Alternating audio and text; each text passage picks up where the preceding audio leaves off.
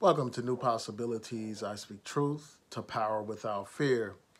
So, there have been some developments in the Breonna Taylor case, and I just want to take some time to share those developments with you all and provide my feedback and my thoughts about those developments. So, before I get into the developments, I just want to provide a brief summary of what the Breonna Taylor case is all about for those of you who are unfamiliar with the case. Breonna Taylor was shot and killed during a police raid of her home in Louisville, Kentucky. The police claimed that she was a part of some drug operation. They got a search warrant. They raided her home. And during this raid, they did not announce themselves, according to several witnesses. They did not knock on the door, according to several witnesses. And they were in plain clothing. So they did not have their police uniforms on during this raid. And this raid took place around midnight.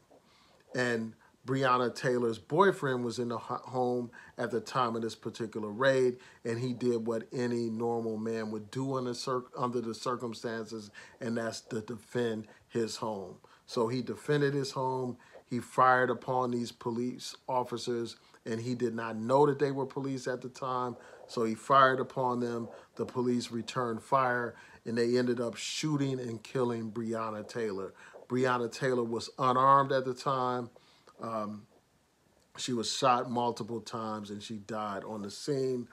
And the police claimed that this was, again, about drugs, but after they conducted this raid, they did not find any drugs on the premises.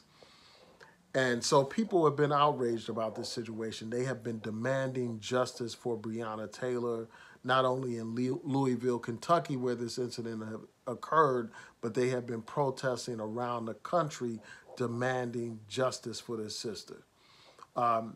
No charges have been brought against the officers who were responsible for killing this sister. There was a grand jury investigation, and you had the prosecutor, Daniel Cameron, basically shape that investigation in such a way that the grand jury didn't even have the option to indict these officers for killing Breonna Taylor. So you have these officers walking around free, no charges against them, living their best life and all that kind of stuff. So there has been a development in the case.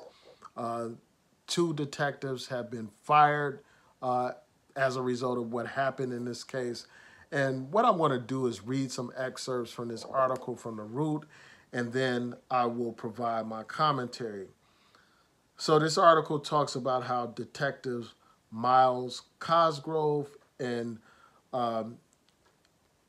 Joshua Janes have been fired from the police department. It says that the New York Times reports that Cosgrove and Janes both received notices of termination from the Louisville Metropolitan Police Department on Tuesday. It says Cosgrove fired the fatal shot that killed Breonna Taylor, according to an FBI ballistics report. And it goes on to say that Janes, who did not actually participate in the raid, is the one who obtained the search warrant. And basically, this article talks about how Janes basically put false information in this affidavit.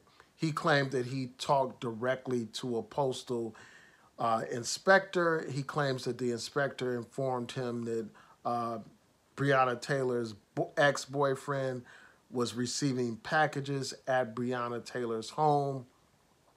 And he used that information to basically indicate that Breonna Taylor was a part of this drug operation. But apparently, Officer Janes did not even speak to a postal inspector. Instead, he got this information from a police sergeant, and that police sergeant got the information from another police officer. So here you have a situation where a warrant was issued based on a lie. And because of that lie, this sister is dead now. If they did not have that warrant, Breonna Taylor would still be alive today. So This is a positive development, those officers losing their job, but it doesn't make up for the loss of Breonna Taylor's life. This young sister lost her life in the prime of her life. You know, her loved ones will never be able to see her again. They will never be able to talk to her again or hug her again. They're, they will continue to suffer, you know, the loss of a loved one, you know, the grief of losing someone that you love dearly. But these officers are still alive. You know, they're still free, even though they have lost their jobs. So, again, I think that this is a step in the right direction, but it is not justice by any stretch of the imagination. And I hope that the Biden administration conducts a thorough investigation of the Breonna Taylor case and determine whether or not criminal charges can be filed against these officers for killing this sister, and you know, to determine whether or not there was a violation of the sister's civil rights. So those are my thoughts. Tell me what you think about this situation. Please rate, comment, subscribe, like the video, share the video, hit that notification bell so that you'll know when I post new content on here. Peace and blessings to each and every one of you. Happy Kwanzaa, Happy New Year, and thank you for watching. Peace.